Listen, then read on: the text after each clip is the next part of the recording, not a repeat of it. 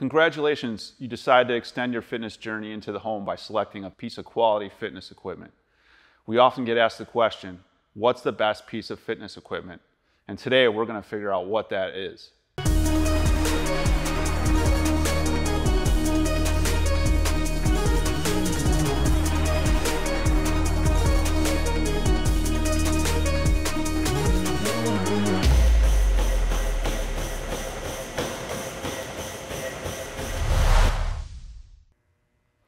What is the best piece of fitness equipment?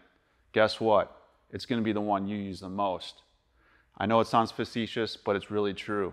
It's a very personal decision, and we're going to help you today kind of figure out some things that you need to consider when selecting a piece of fitness equipment that's going to be used a lot by you and everyone in the house. The first thing we're going to talk about is space. Please do not put your piece of fitness equipment by a water heater or in a dungeon-esque basement.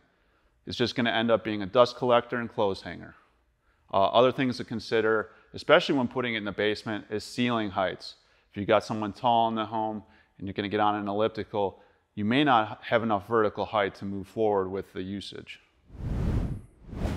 One thing I failed to mention with the elliptical as it relates to space is there are some machines that fold.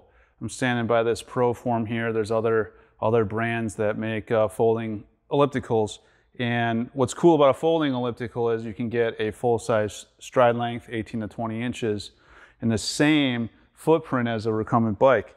Here I come down, I simply just grab the stabilizer bar, bring it forward, it locks into place, and it scrunches down into the same footprint as a recumbent bike. So if you have limited space and you want to use an elliptical, folding can be an option. You definitely will lose quality a little bit because of what makes a folding elliptical. It splits the frame into a couple pieces, it rotates. So you're going to lose a little structural integrity, but it's a good option if you want a full-size elliptical in a small space.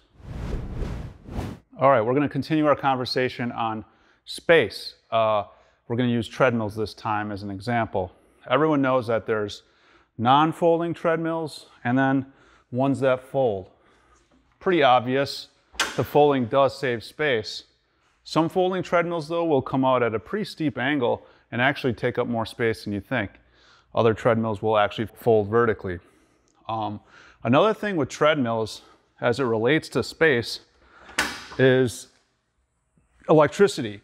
Some machines, like this one here, it's a commercial grade treadmill, requires 20 amp dedicated service. So you'll want to make sure that you adapt to that treadmill. They do sell adapters on Amazon, but for the circuit board, the health of the circuit board, we recommend putting in dedicated service. Another thing you want to make sure on is that you got it far enough from the wall so that you're not running into the wall, or there's not a wall on the back of the treadmill when you fold it down. In case you trip, stumble, fall, you don't want to go shooting into the wall now, do you? We're here standing at the free motion incline trainer. And I picked this one because there's a lot of advertisements on TV about incline trainers and how well they burn calories, so on and so forth, which is true. But we have to factor in the end users when making a decision, right? Because if you do, you're going to use it a lot more frequently and you're going to be on it a lot longer, i.e. that's the best piece of fitness equipment, you're going to use it more. So if you have bad knees and hips, for instance, and you get something like this, it may hurt, and what's going to happen? You're not going to use it. So make sure you get out and try some of these pieces before you buy, and don't just buy off of product reviews or what you see on infomercials. We talked earlier about physical limitations, bad knees and hips, for instance. The next obvious choice, if that is the case, is a recumbent bike. There are two basic types of recumbent bikes, ones with walk-through frames like this, and then the ones that you have to step over. A little bit older design, but they're still out there.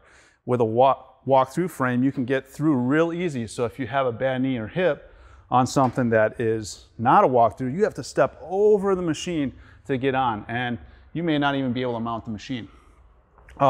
Next thing to do is see what the adjustment's like. Is it easy or hard? This has a really nice mechanism where it adjusts not only the height, but the distance from the pedal. So once I get on the bike, I want a slight bend in my knee, just like that. I don't want to be extended too much, okay? As I come through, I want to be able to make sure that that knee injury, that hip injury, whatever it may be, I'm able to get through the range of motion smoothly as possible. If I'm jerking and I can't, or if there's pain and I can't get through, well then a recumbent bike isn't for you.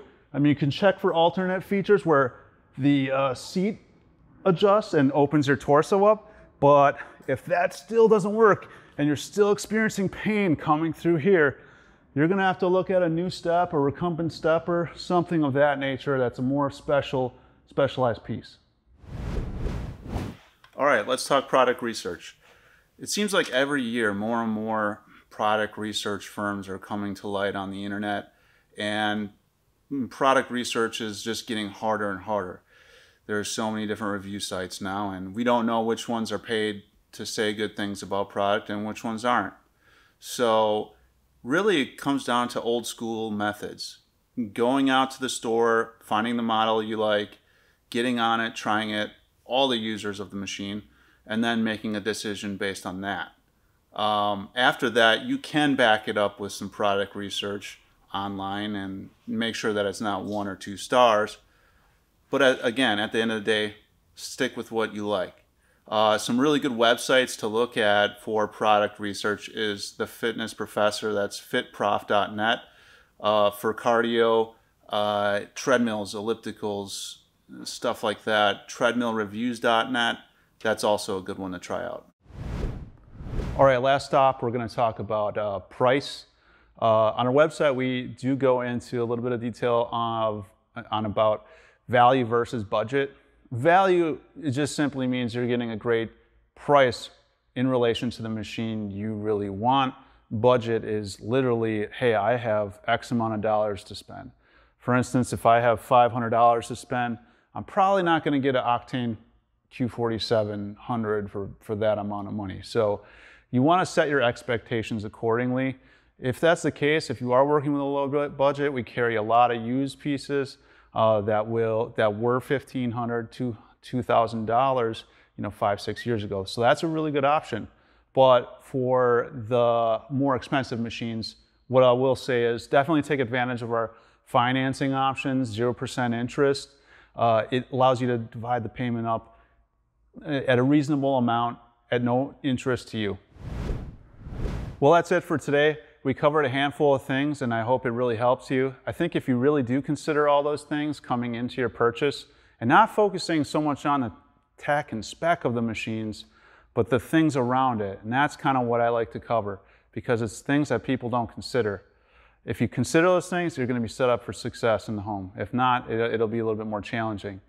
If you're looking for a good deal on a new or used piece, visit fitnesswarehousdeals.com.